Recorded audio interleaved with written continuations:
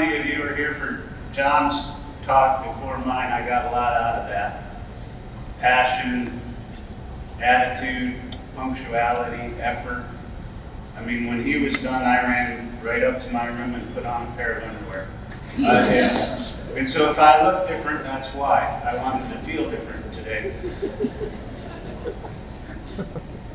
So this is something that I don't really feel like it's controversial. Some of you might take it that way, and if you do, I won't be offended if you leave. If you want to argue, you can argue with somebody else. And I'm going to put a little disclaimer in here. What I'm presenting today is anecdotal. I have not put forth the effort to prove this statistically. So I'm showing you my opinion, and I'm going to do my best to back up my opinion anatomically. And so it's something that you can go home and you can think about. You can either say he's nuts, or maybe he's onto something, and we can look a little further at it later.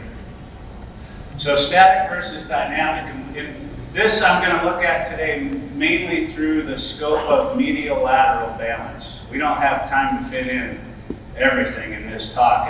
And I've been around these conventions long enough where if you have 3 or 4 farriers together and you start talking about balance, there's like 7 different opinions, and it turns into a middle school food fight by the end of the thing, right? We all see it just a little bit differently. I feel like we need to let the horses tell us what they want for balance. So static is, the simplest definition is the lack of movement. And dynamic, that characterizes a change or activity. So that's a process. Dynamic basically means movement.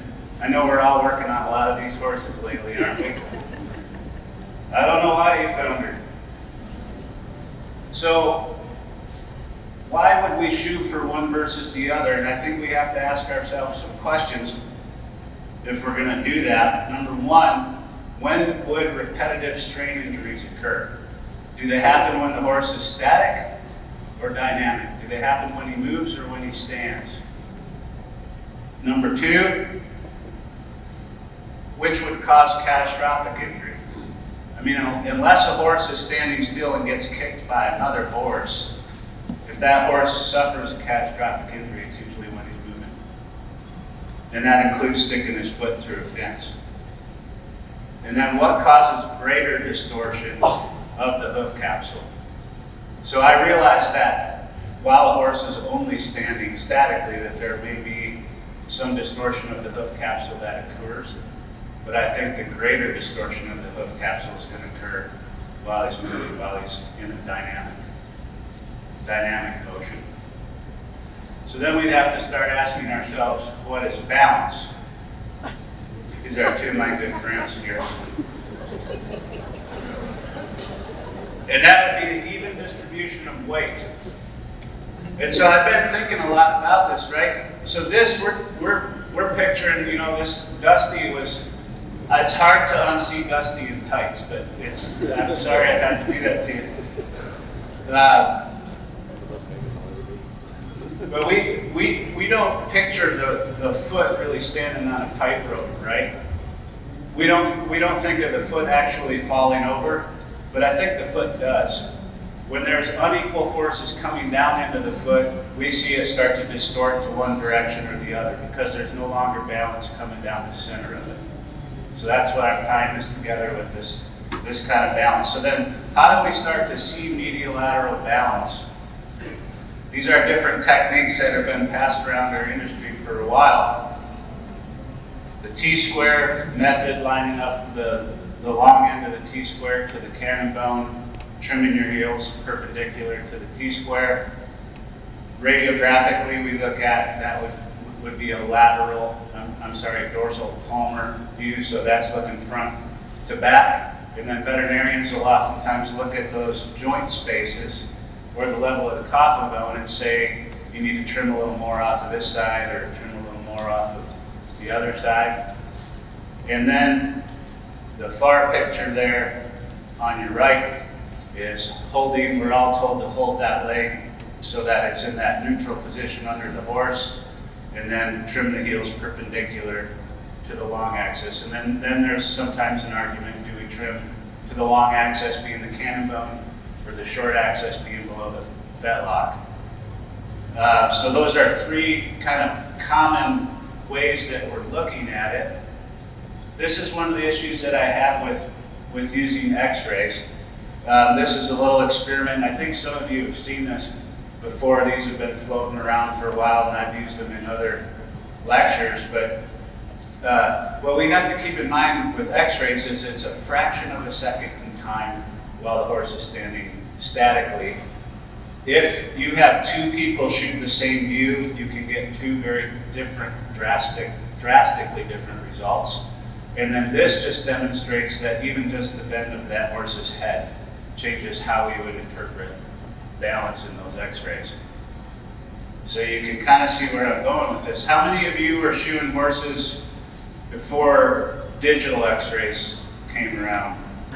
So I think most of us that were remember that when the vet came out and shot x-rays, they were really only looking for pathology. Maybe we looked at sole depth or different things like that, but we were mainly looking for pathology. And then when the digital x-rays came out, then it wasn't long before we started getting new programs where we could measure angles and we could draw arrows and make notes.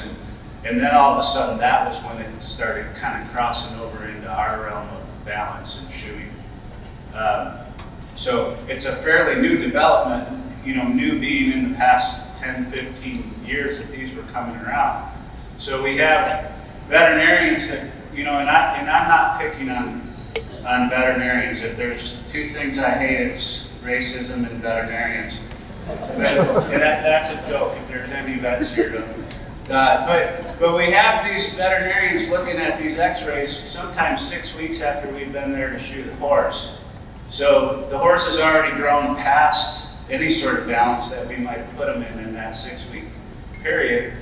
It's no longer even close to where we had them when we trimmed them or we shot them. And then we get the x-rays sent to us from the vet with some little arrows and notes critiquing our shoe job, and this is often how we take it, right? It's like, that's how I feel a lot of times when I get them sent to me.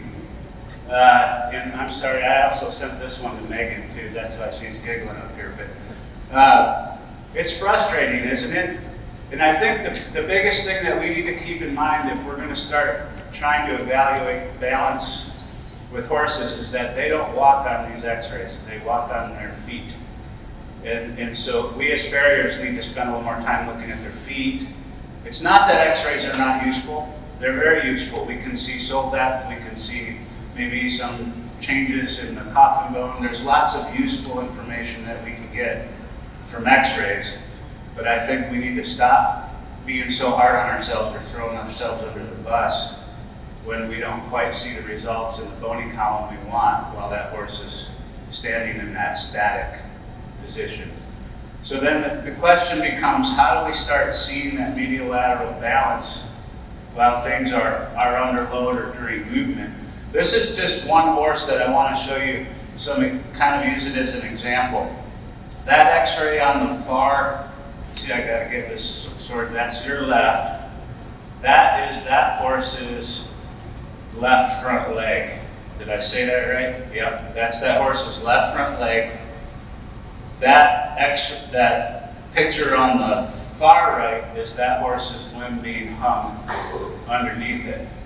So if I were to look at that x-ray in order to critique my trim, medial lateral balance in my trim, I would say I did a good job. There's no major discrepancies or changes between joint spaces. So we'd be looking at the coffin joint, the proximal interphalangeal joint. Those spaces look even. The coffin bone looks pretty level to the ground, and we pat ourselves on the back and say we did good. We serviced this horse well. If I hang the leg the way we were often taught to do underneath, I'd look at that and say it's pretty close. If I look down the cannon bone, look down the short path or underneath the fetlock there, the heels are trimmed pretty perpendicular to that leg. But then when I look at that horse from the front, neither of those methods show me the true angular limb deformities that that horse has in that limb. So I can't see the valgus knee in that x-ray. I can't see the inward deviation of the fetlock. And both of those things go away when I hang the leg underneath the horse. So I know I'm going to rock your world a little bit, especially some of you new people, but this is, I did not get a picture of that horse moving, but this is a horse with the exact same angular limb deformity. It actually had the same limb. So on the left front, he's valgus in the knee and he has an inward deviation of the fetlock. Whoops, let me get it to play here. All right, so look at these feet hit the ground. This is what I'm talking about, a horse not walking on his x-ray. The x-ray told me he ought to hit flat, but he doesn't hit flat. He hits hard on that lateral side. What that's done to the foot is it's actually flipped his feet around totally backwards. So now he's got a right front on the left front and a left front on the right front. He's got more of an upright angle on the lateral side of his foot and more of a sloping angle on the medial side of his foot.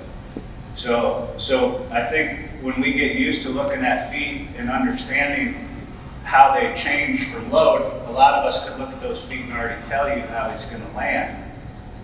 But these slow motion videos are pretty nice, especially for demonstrating to veterinarians or owners or trainers or different people we work for, because most all of us have an iPhone in our back pocket now. We can shoot these videos real quick and show them.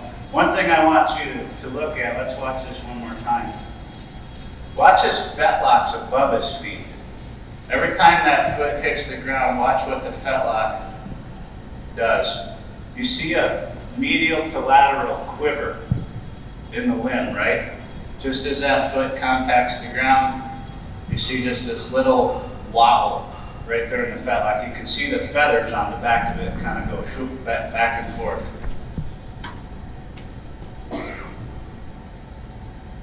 This is a horse I did at a clinic down in Missouri. And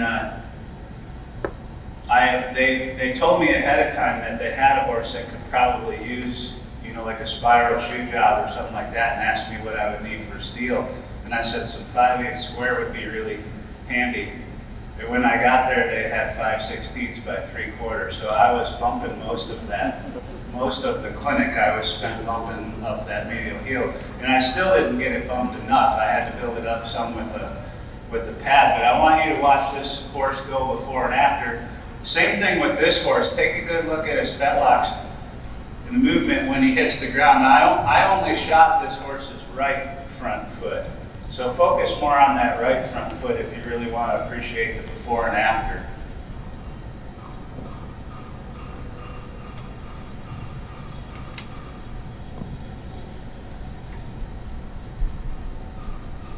Same thing as the video we saw before. This horse, I actually see that medial lateral movement almost clear up to the knee. Like that whole leg's kind of wanting to go side to side.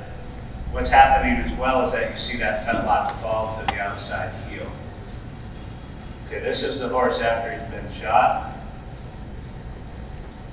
And I don't know how many of you noticed that horse handler, he lands laterally too.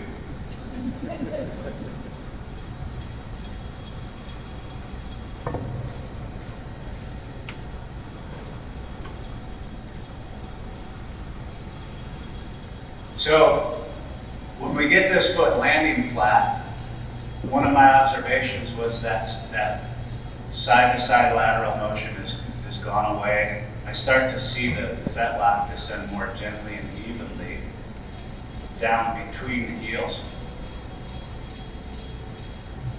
Anybody want to see either of those again? Play the after. What's that? Replay the after. Play the after? Do you not trust me? Not at all. No?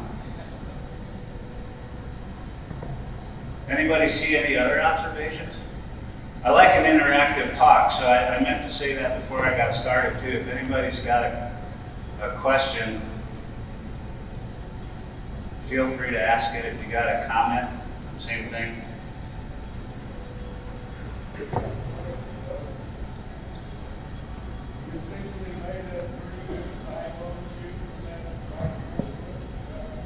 Yeah, so the question was, did I make a side bone shoe for that foot? Yes. So, and I have some pictures later in here of the shoe that I typically build, and it's not the side bone shoes that many of us built in competitions years ago. It's slightly different. It's probably would be better referred to as a spiral shoe, because in the straight, when my steel is in the straight, it's going to graduate from one end all the way to the other. But this isn't something, like when we get around to doing this mechanically on horses, you don't have to be a wizard in the forest to do it. You can turn a wedge pad on a diagonal. There's lots of different ways you can achieve it. You can do it with keg shoes too. Fold a heel over and weld it. There's lots of different ways to get it accomplished. Everybody good on that video?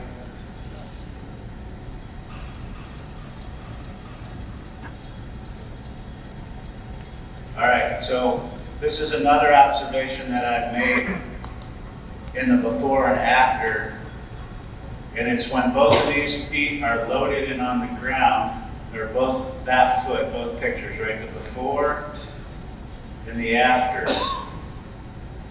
So it was interesting with this horse. I didn't get the x-rays for it, and I apologize for that. We didn't take x-rays that day. But when he was standing statically on the ground, it was the same as that horse I showed you before. His joint spacing was correct, and his coffin bone was parallel to the ground. Now what I've done to him is I've changed that, haven't I? Now, if we were to go back and shoot an x-ray, we're not going to see a coffin bone level to the ground. We're possibly going to see some mild impingement of the joints, specifically on the medial side where I raised that foot up. So then, every time you have a bright idea, the best thing to do is try it on your wife's horse before you do it on a client's, right? So in my case, a lot of my horses have had every harebrained idea I've ever come up with, and it's always better to cripple them than somebody else's. I haven't seen this make a difference in these horses. I still see them go better in the long run, and so we start having to ask ourselves why, and we're going to get into that in the middle in a minute here. These horses are tough. How many of you have had to shoe peanut rollers? So I did not do a lot of quarter horses during my apprenticeship with Dick, and then the entire time I was in Michigan it was mostly warm bloods and dressage horses. I've always ridden quarter horses, but I've only recently begun to realize how miserable they are to shoe. I miss tall horses, but Western pleasure horses are particularly painful to watch, right? We get a ton of them that come in to the clinic, and every one of them looks lame. Even when they're blocked and everybody goes, wow, that looks so much better, I can't see it, I can't tell. And then the clients will report back to me, he's going so much better, his nose is even further into the dirt than before. And so I don't know, I don't often understand why I made a difference in these horses, but I can tell I have in some of them. These horses are really rough. So this horse here, we have that outward deviation of the fetlock, maybe possibly a slow twist in orientation of our third metacarpal bone, cannon bone. So we see this toed out appearance in this horse. So if you watch a lot of horses go that land laterally, you see that slight inward deviation of the fetlock. And so then a lot of times the assumption is if they toe out, they're going to hit on the medial side or maybe crush their medial heel. And I think sometimes what further perpetuates that notion is that we see a lot of horses like this particular horse that came to see me because it had a medial quarter crack on that foot. But these horses still land laterally. And so they're a little bit, they're a much bigger challenge for us, I think, as farriers to shoe. This is the horse moving here. I took one still photo while it was in movement so you can kind of better see that hard lateral landing on that left, especially the left front foot. That's where that quarter crack was. And so then you have to start asking yourself, why are we getting the quarter crack there? And can you see that little yellow line on the far right? So that's where his fetlock is falling. So this is where we're getting into why horses have to hit flat. in the importance of addressing these angular limb deformities in our shoe job, because there's two forces coming into the foot. There's the force of the ground and the force of the horse. And so that horse's fetlock is falling into the medial heel. The ground is pushing up on the medial heel. And so the medial heel sooner or later is going to give. So this horse would benefit from being shod in that spiral shoe or side bone shoe, probably with a hard bar incorporated into it, so that you can still continue to float that heel. But then what would really help them would be a medial extension, so that you actually have some material out there carrying the load of that medial heel. The tough part is they step them off in the trailer before they make it to any show, right? So if we could probably use glue, put some glue in there. I'm not like a lot of the other university shoers. If you guys want me to teach you how to glue shoes, I'm not the right guy for that. I pretty much nail everything. The best way I can describe myself gluing a shoe is a monkey humping a football. So that's like, if you want a good visual of me gluing a shoe on, that would be the best description right there. So we can't cover that crack either. That thing was bleeding, so I don't want to patch that crack. This is another horse that has that outward deviation there at the fetlock. What I'm doing in the picture to the right is I'm taking that horse's left front foot and I'm taking it forward under the knee, and I'm getting him to relax and just hang that leg underneath him. So I can't figure out why I see that angular limb deformity completely change when we go forward. And I think there's too many variables maybe for us to sort it out from horse to horse. And I've thought a lot about how I would address these clinically or through research. And I honestly think that I would have to dissect hundreds and hundreds of legs that I was able to see attached to the horse before I got them, because I don't have enough faith in the radiographs to take true measurements of joint orientation and things like that and get an accurate reading of it. So, but access to MRI? What's that? MRI? We have access to MRI, and that would be really good. The problem is I don't have funding to do all of those horses through MRI. So that's a good question. But MRI is a great tool and a gold standard, but we don't get the funding through research to do it, and very few owners can afford to have it done. But yeah, so that explains to me a little bit why we see a lot of those horses that toe out still hit on the lateral side. As you take those legs forward, pull them forward, you see the foot twist even more. I don't know if that's that lateral extension tendon in the front leg that causes that or does that. I haven't quite wrapped my head around that. But I think that's part of the reason we see that. So I think if you want to evaluate true angular limb deviations of forelimbs, this is the way you should evaluate them on the horse. Pick the leg up and take it forward, as well as watching them move. So then how do we start to achieve medial lateral balance or try to determine it in our trim? I think we just need to let the heels tell us where they want to be trimmed to. So these pictures right here are just holding a ruler up to that inside of the heel along the frog and looking for that first bend that you find in the heel. So it's on some horses it's very, very slight, but it's always there. And I find that sometimes even when I can't see it with my eyes, I can feel it with my thumb. So I run my hand down there, I can feel that little bit of a bend. And I want to trim that foot just slightly below it. Give him a few weeks to grow back to where he started to distort his heel.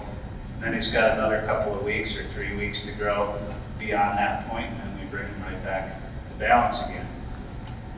This next slide is a horse where this is really drastic, but this is a good example of what we're seeing here, right? So that would be the lateral heel there on the left side of the picture.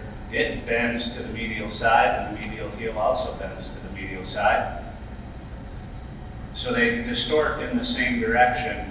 Both of them start to bend or distort at different levels. So that's our ground force and our horse force coming in and starting to tell us where that particular horse, where he wants his feet trimmed to. How am I doing on time? I don't know. I got a thumbs up. Whoops. Oh yeah, I wanted to show it from the side. So that picture on the right, that's looking from the lateral side of the horse to the medial side. And when you look down the side of that, you see the distortion change in both of those heels. One is bending, one is concave, and one is convex. So different loads causing those different changes in the foot. You find those bend or act, does that correlate to short axis, long axis, or is it very completely depending on horse, or probably like the title leg? So the question is, does it correlate, the heel bending correlate with the long axis and the short axis? Is that the question? I think it does, but why, that's what I can't explain. Unfortunately, I may leave you guys with more questions today than answers. And the feedback will be great when I hear back from you guys. But I think why we're seeing that is there's obvious deviations in the limb, and that's causing those heels to change in different directions. Whether it's inward deviation, outward deviation of the fetlock or the knee, that's why we're seeing the change in the foot. Did you have another stupid question? You know I love you, Josh. I like, you know, we're good, we go way back. So then the question is, why do they need to land flat, and what do we have to do to get them there? Any ideas? Let's make it a discussion. Why? Why would they have to land flat? Takes the strain off the joints. Takes the strain off the joints. Takes the strain off the joints.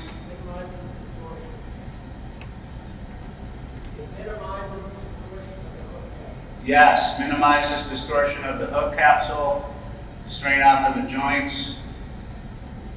Anything else? Soft tissue injuries. Soft tissue injuries. Perfusion. What's that? I can't. Shock absorption. Shock absorption. I think you guys covered it. That's pretty impressive. This is from Tracy Turner. So when you do the math on that 78 pounds per square inch coming into a foot, that's roughly 1,700 pounds per square inch coming into a foot during movement. So there's obviously a lot of force that's entering the foot. And then what we don't necessarily have a way to calculate is the load of the horse coming into the foot. So like I said, we've got load coming into that hoof capsule in two different directions. What that hoof capsule is asked to do is pretty remarkable. And the fact that it can do it is even more amazing. So I think we're looking at structures in the foot that are made to dissipate shock. So it's like they're all put together as a team. So we've got our frog, our sensitive frog, our digital cushion, collateral cartilages, our venous plexus, that's basically a hydraulic absorption as that coffin bone is descending and moving forward, gives it a little bit of a rebound. The heels are moving outward. All of these things work together to dissipate that 1,100, 1,700 pounds, whatever I just said, of that pounds per square inch that's coming into the foot. The problem is when the foot hits hard laterally, none of those engage before that concussion force is going up the limb. So now we've got our distal interphalangeal joint, proximal interphalangeal joint, our fetlock, so on and so forth, going up the leg. Once that's hit, the damage is done. Once that foot rolls flat, it's secondary. It's not that it isn't benefiting the foot in some way, but where that horse really needed it was right when that foot came into the ground. And he didn't have it right then.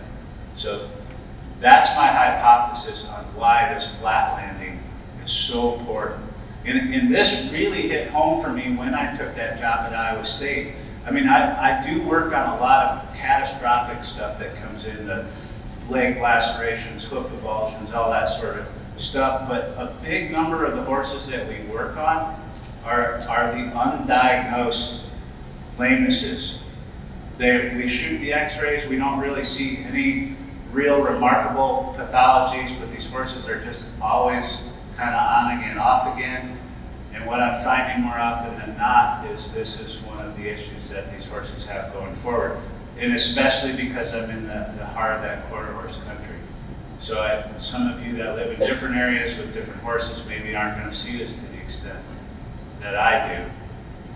But this is a kind of a neat model I like to show the vet students there about with that movement of the foot.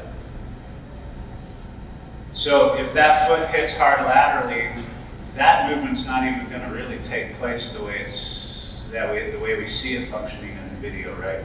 We'd actually see a lateral heel being pushed in. And then that fetlock fall into the outside is pushing on the quartering band in that area too.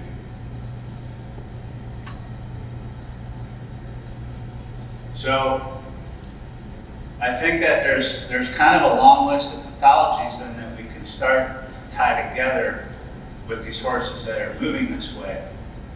So side bone would be the obvious thing, right?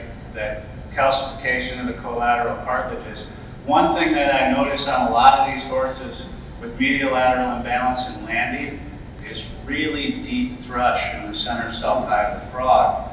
And I'm beginning to think that that's opportunistic. When we have the back of the foot starting to shear, the thrush is the secondary thing. So these are actually, I think, sheared heels that we sometimes misdiagnose as very deep thrush in the center sulci. But also look at the bar on the side of that foot too. That'd be the foot right there in the middle. If you look at the bar on the medial side as opposed to the lateral side, I'm sorry, the lateral side as opposed to the medial side, see that big bend in the bar. The bars show you a lot of distortion in the foot. Don't forget the bars. The bars and the cornering band are two things that I think oftentimes farriers overlook.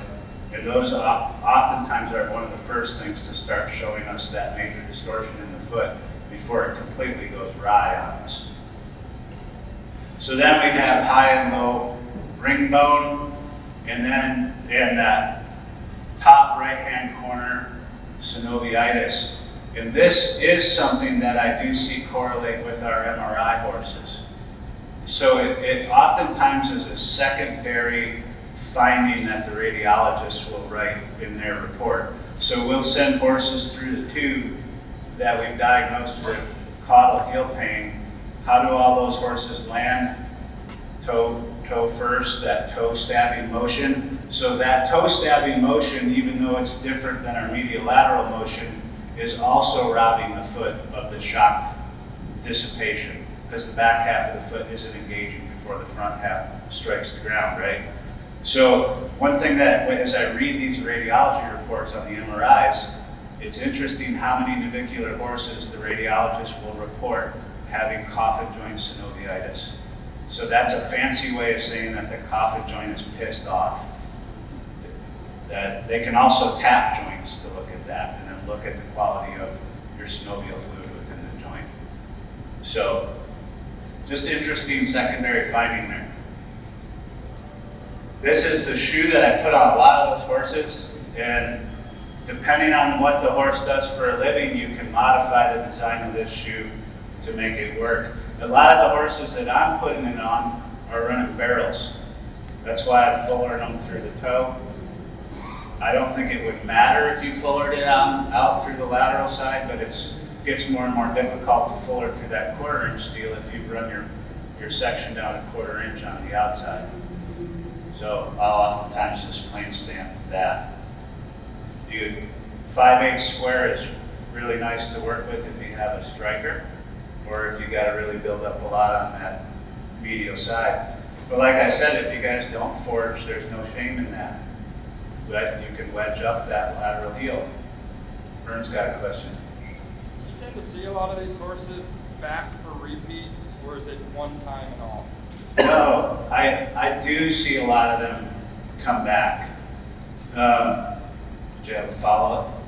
Okay. Since you see those same horses come back, do you find as that hoof capsule starts to settle and be a little happier that you have to knock down the size of that wedge, the height of that wedge, or no? No. So the question was, do I see a lot of these horses come back after the first time I apply this shoe? And then as they come back later, does the foot start to settle so that I have to reduce the height of my medial heel? And I've not been doing that. And I think part of the reason is because the true problem is further up than the foot. So what I do see is less distortion in the foot, you know, with my flares pushing to the medial side or off that medial toe. But I've not ever had to actually change the height of that or modify that once I get them going flat. The thing is that, especially like those two horses I showed you in the beginning of the video, you can't trim those feet into balance. It isn't going to happen. So don't think that you can start just letting that medial heel grow long, because where does it grow as it gets long? It's going forward, right? So the more forward that it grows, the further it's out from underneath your load coming down through the cannon bone. Then you're starting to push up the coronary man, and then the next thing you'll be treating as a quarter crab. So trim those heels back to good, healthy places. Like I showed you in the first video, look at where the heel wants to be, trim it there, and then you're basically putting a prosthesis on these horses. Yeah, TJ. Do you notice the medial coronary band starting to settle? Yes. The question was, do I... To be able to, because a lot of times your lateral will be higher than your medial. And Yeah. it'll settle down to where on a trim, basically. You get I do. Yeah. So the question was, do I see that medial coronary band start to settle down and relax? And I do. What I'm doing right now is like, I'm not preaching from the pulpit as much as I'm talking from the crowd, because like when I look back at all the horses that I tortured before I started figuring out this process, I can't repent enough. And I was very stubborn about how I was shoeing those horses. I had a beautiful perimeter fit, I had clips burned in. It was like, this is how this horse needs to be shod, and it's your fault if he's not going right. And if you don't like it, find another farrier. And so that's a lot of what I see coming into Iowa State. These horses are shod well. Nice high nails, nice fit. They're really, somebody's done a lot of good work in shoeing these feet, but they've missed that part of the horse above the foot. I remember not long after I was kind of phasing out my apprenticeship with Dick Becker, I was really struggling with a few horses, and Dick was always nice enough to come out and look at them with me. You know, and I've got these horses shod. I'm trying more and more gimmicks to try to get them to go right, and nothing's really working. And I have Dick come look at the horse, and he turns the corner and he looks at it from 20 feet away and goes, "Look at his knee." And then I realized I never looked at anything above that horse's foot. I've been shoeing him for 2 years, and I didn't even know there was a horse above that foot that I was shoeing. So I know we hear a lot of times farriers say we don't shoe the whole horse, but when movement affects the horse, we are shoeing the whole horse. If he can't do his job because of his feet, that's on us in a way, right? I mean, there's certain things we can't change, but there's a lot we can. So lots of different ways you can build this shoe, whip across our shoes, jump our shoes in, heart bars, all different ways you can do it. But this is a common way that I would do it. So one of the theories that I used to hear for years, am I still good on time? Yeah. How much more do I have? I got maybe another hour and I'll be done. Time says good. All right, so how many of you ever heard that? You know, we always ask the question, if they hit hard laterally, why did they get side bone on both sides? And one of the answers that I used to hear was that when they hit hard on one side for a while and it becomes painful, the horse then modifies its gait to land on the other side, and that's why they start to develop the side bone on the other side. In all of the horses that I've been observing, I've never seen a horse capable of doing that. They never modify gait going forward. They will stand with the foot to the side to relieve pain, maybe if it's medial or lateral. But once that horse is in motion, he no longer has the mechanical ability to modify that and still maintain equilibrium going forward. So this was something that I had to do an unbelievable amount of research to figure out, even my veterinarian colleagues. So what I wanted to, this is what we would call adduction and abduction, right, in that horse. So as that horse is going forward, if he's going to move 1 foot out to the side, that would be abduction. If he were to move 1 foot inside as he's going forward, that would be adduction. So I'm asking my colleagues at Iowa State, my surgeon friends, where does this occur in a horse? Which muscles do they use to do that? And they were all kind of like, well, I think it might be here. But they didn't remember even learning that. So I had to go through lots and lots of books to try to sort this out. And here's a video. This is where you will actually see, one of these is a video. There you go. This is, if you turn a horse in a really tight circle, that's where you can most appreciate that abduction and adduction of those forelimbs. So as he's doing that, he's going to land hard lateral, hard medial, hard lateral, hard medial. He doesn't have a way to change that as you turn him in a tight circle. That's why it's often really useful to quickly evaluate a horse in a circle before you shoe him, right? It's a really easy way to see lameness. If they're lame on a foot, they're not going to spin on it or cross that other leg over, so you'll see them kind of short step and rob you as you're going to turn them around. So the only joint that this can occur from in the forelimb, this adduction and abduction, is your scapulohumeral joint. It's the only ball and socket joint that we have in the forelimb, and it's the only joint that is aided by musculature to move it in those two directions. So that's clear up in the shoulder of the horse. The leg from there down is going to remain straight. So now you start to understand why, if you're trotting this horse forward, he can't modify that one leg. He can't abduct at the last second without falling off into the middle of the circle. So he's got to keep it underneath him. So your abduction is mostly your deltoids. I did figure out that the infraspinatus is a component. This is where those two muscles are. That would be your infraspinatus, and these are your deltoids. So that's what's allowing that horse to pull that foot outside. That's that abduction would be those two muscles. So then your adduction is mostly your pectorals, major pectorals. Subscapularis, pectoral, subclavius, and then these are where these muscles occur. And the circle that you see on the far right, that's the axial skeleton of the horse. So that's that horse's barrel. So these horses are on the inside of the scapula. It's mostly your pecs that are pulling, the horse's pecs that are going to pull those limbs in. So I don't know how many of you find this interesting, but it was kind of a fun journey for me to try to figure this out.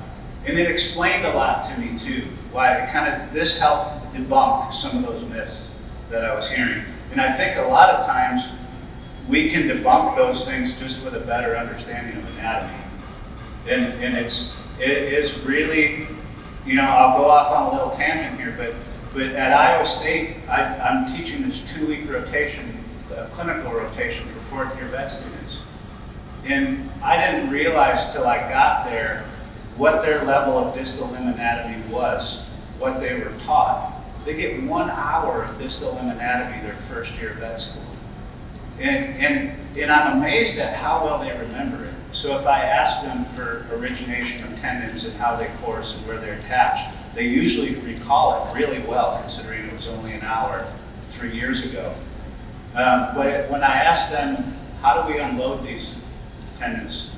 What are the biomechanics of the tendon? That isn't part of their curriculum. And that's really our wheelhouse. That's what we have to know, isn't it? We have to know where load goes, how we affect the limb when we're making major modifications like these side bone shoes. So what I'm finding is that because that's not really a part of their curriculum, it's often really hard to find in their books even.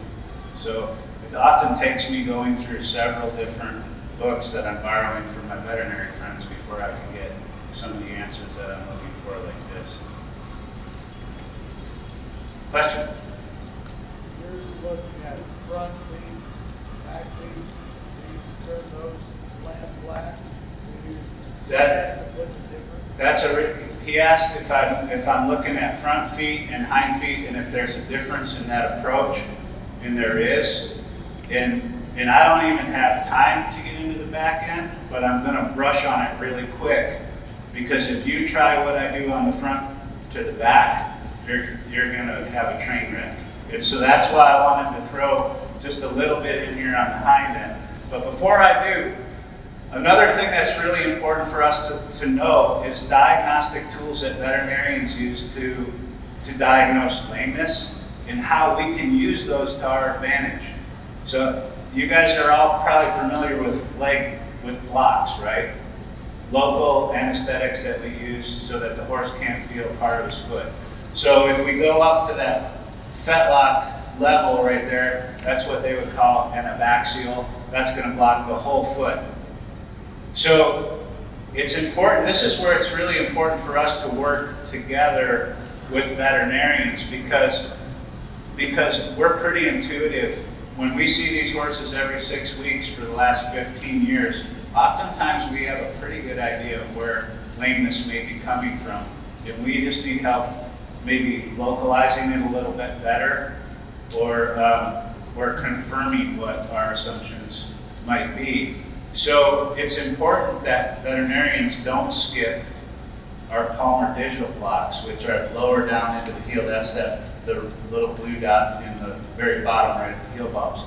That is what would block the bottom of the foot and the heels. That would be what we would do if we wanted to diagnose a horse with caudal heel pain. We would block that. What's interesting is that we can, because there is a medial and a lateral neurovascular bundle, we can block one side of the leg. And so this is where you really have to request this from your veterinarian friends, because it's their habit to just block both sides. So what I'm doing when I see these horses that are landing really hard laterally or medially, and I want to confirm that that's the cause of the lameness, I can ask the veterinarian, block the side that hits. Now that timing now is very important with any block that you do. If it's in too long, it's going to diffuse and move to other areas. So you have to monitor that. If we only block the lateral side, we need to keep checking that lateral heel. As soon as it's blocked, we need to get the horse out and trotting. If we wait too long, there'll be some diffusion to the other side of the foot. But that is a good diagnostic tool that we need to understand and know about. I think those could be our best friends.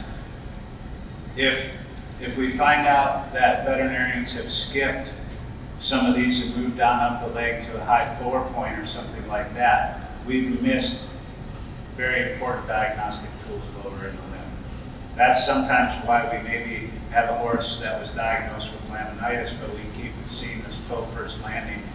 And then when we ask how was this diagnosed, we find out that they jumped to an abaxial and didn't do their PD first. So it's important to understand that stuff and work together on it. All right, so I'm almost done. I just want to hit on this real quickly so that you guys don't go wreck the hind end of horses and blame me for it later. It's a completely different animal. All right, so the hind leg, we have our reciprocal apparatus. Our pelvis is attached directly to the axial skeleton of the horse via our SI joint. So our scapula, we have a thoracic sling. The pelvis is a direct bony attachment. There's no kinetic leg. When that horse moves his foot forward, his body moves forward. The front end is different in that way. The other thing that's very interesting is the difference between our tarsus and our carpal, in our tarsus and our carpus. Sorry, I had to figure that one out. So what we have in the hind leg is that tarsal crural joint, or tibia-tarsal joint, which has an outward orientation on a slight turn, which directs that leg outward, or should direct that leg outward. Doesn't work often with horses, and you guys will figure out why in a minute. So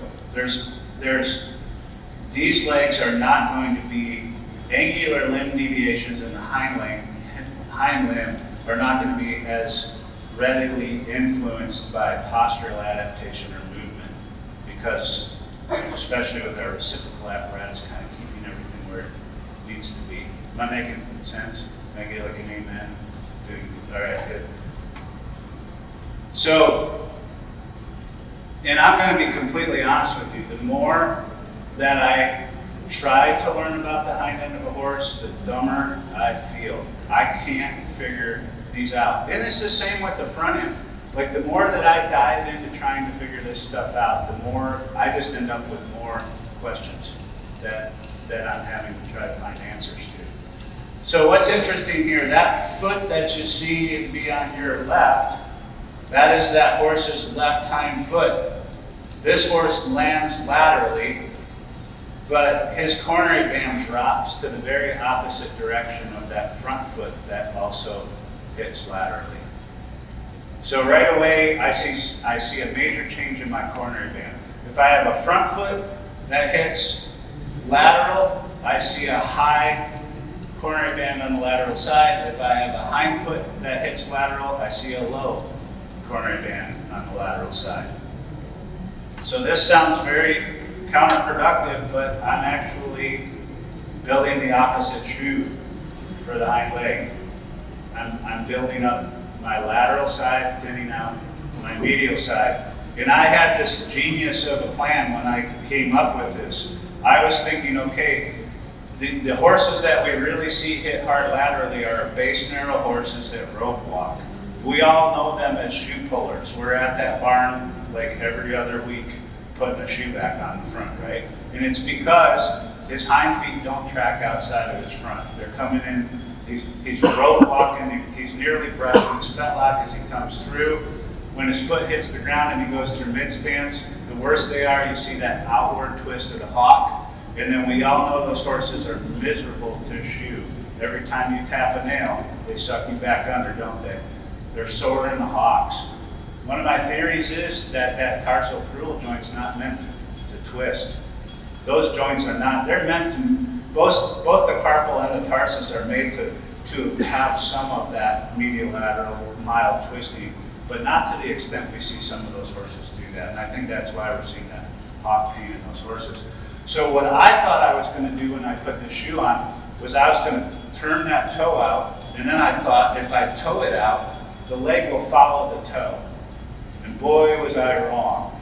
I got a video showing you how wrong I was. This is just another observation. I'm still trying to figure out how we sight hind feet. But one thing that I do see, besides just looking at the coronary band, is when we look down those legs, we see that outside heel also wants to be built up. If we just sight it, you see that foot is turned from the long axis of that leg. So I'm not trying to tell you how to shoe these hind limbs. What I'm trying to tell you is that I'm not quite sure how I'm supposed to shoe these hind ends. But this is how I did that horse. So I want you to watch him move real quick. This is, just look at his left hind, before and after. You see he comes in really close to his other fetlock. Kind of comes in towards the diagonal front foot and then lands slightly on the lateral side of the hoof. So then this is with that medial or lateral extension, kind of that wedge lateral extension shoe on.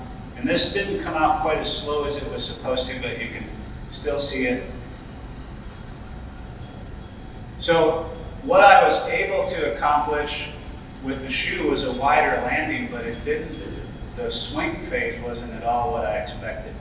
And that's what I really can't figure out. So if you watch that swing phase again, this horse still nearly brushes his other fetlock. And it's at the very last second of the swing phase that he pushes that foot out to the side. And I haven't even begun to try to figure out adduction and abduction in the hind limb. Don't ask me which muscles do that. So I don't know, this just led to more questions. Is this procreal receptors? Is it, have I modified the bottom of the foot enough that his brain registers this and he's moving it outward underneath? But what I saw that horse wasn't able to do on the front end, he was doing on the hind end. He's moving it, he appears to be moving it outward on the hind end.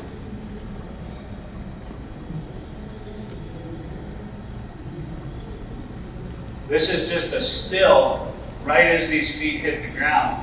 So what I want you to look at here is the width between his fetlocks. So what I'm achieving is these feet are going wider. The wider that they go, even if it's at the tail end of that swing phase, they land flat. And then if they're wider as they come back through mid-stance, I see a reduction in the twist of the hock. Now what's really driving me crazy is that what I'm doing on the front end is working on that 99+% of horses. When I do this on the hind end, I'm not seeing the success rate there. So I see a horse move like this and I think, I know what I'm gonna do, work on the last one, and then work it all on the next one. So I'm sorry to disappoint you guys, it probably just confused you just as much as myself, but watch them go in the back. I think the back end of horses is the motor, and we often overlook what's going on in the back because we see more of the lameness in the front. Do you think it has to do with how conditioned they are? How conditioned they are? Yeah, like, That's a good question. Does it have to do with how conditioned they are? It could. I mean, a lot of what I see though is these horses coming in they're running barrels, they're ridden every day. I mean, they're not under conditioned by any means. But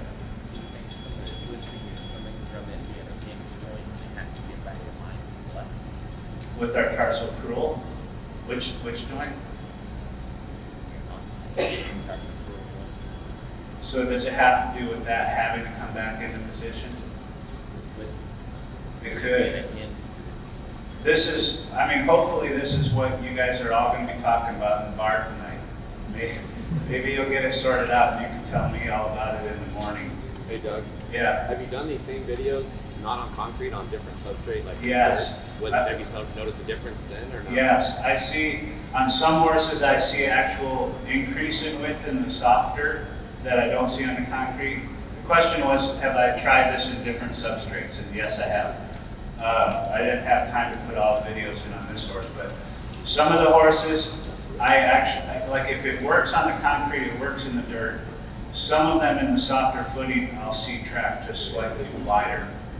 And one thing that you do see in the sand, if that shoe is going to work, is you stop seeing that rooster tail as that foot's coming in and striking the outside. So that's another thing that I think we should be looking at when we watch those horses trot. Sometimes we get focused on the head bob. If you have one foot that's hitting the ground and spraying sand and another that's not, that's always suspect to me. So that's all I have.